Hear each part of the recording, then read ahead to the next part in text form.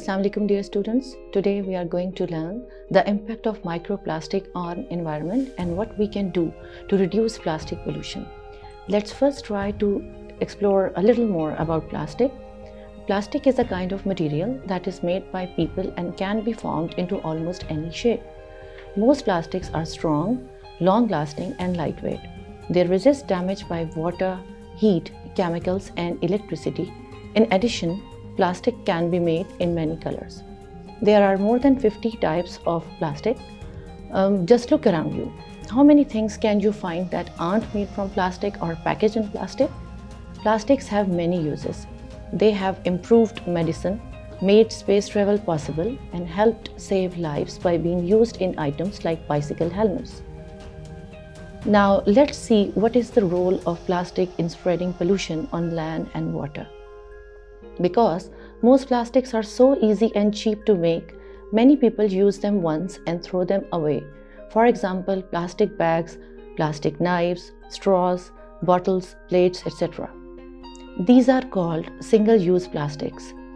Around 40% of all plastic objects made every year are single-use plastics. They are very wasteful and may stay in the environment for hundreds of years. No place on earth is left untouched by plastic pollution. Have you ever heard of microplastic? Well, microplastic are tiny bits of plastic that are less than 5 millimeters in size. Often they are too small to be seen. Sources of microplastic include breakdown of larger plastic fragments over time, UV radiation, mechanical forces in the sea, and direct release of microplastic into waterways. Microplastics are ubiquitous in our environment. They are in our air, drinking water, food, and our environment. They have been found in every area. They can spread through all the water on the planet. Experiments show that microplastics damage aquatic creatures as well as turtles and birds. They block digestive tracts, diminish the urge to eat, and alter feeding behavior, all of which reduce growth and reproductive output. Their stomachs are stuffed with plastic and some species starve and die. These pictures clearly show how hazardous the microplastic is for life in water and on land. Now, what we can do to stop plastic pollution? First, refuse plastic whenever possible. Use reusable water bottles, coffee mugs and bags. Bring your own glass container or mesh baggies and buy grains, nuts and other items in the bulk section. Avoid items wrapped in excess plastic. Replace plastic items at home with alternatives made from natural materials, for example, bamboo toothbrushes, glass jars, wooden toys, etc. There are many organizations in Pakistan that arrange beach cleaning activities, for example, Sindh Environmental Protection Society, Nestle Cares and other NGOs.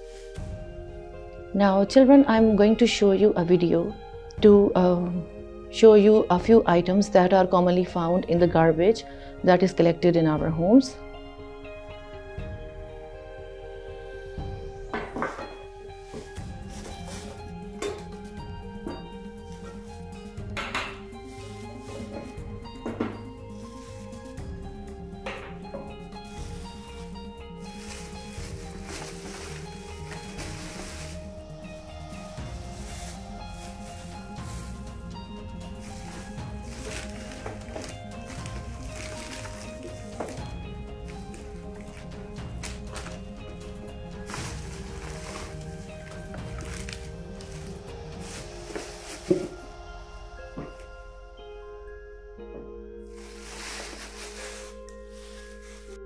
As you can see in the video, there are a few items like plastic and metal cans and jars that can be reused and recycled. For example, they can be used in making pen holders.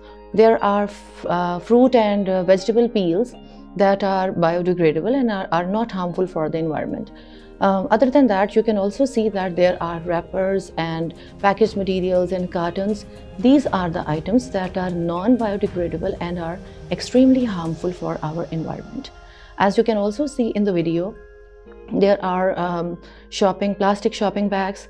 The use of these bags are also discouraged and should be limited. Instead, we should use biodegradable bags.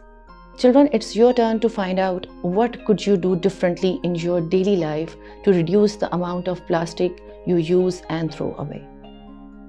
Here are a few suggested links to get further clarity of the concept. I hope you liked today's video. Thanks for watching.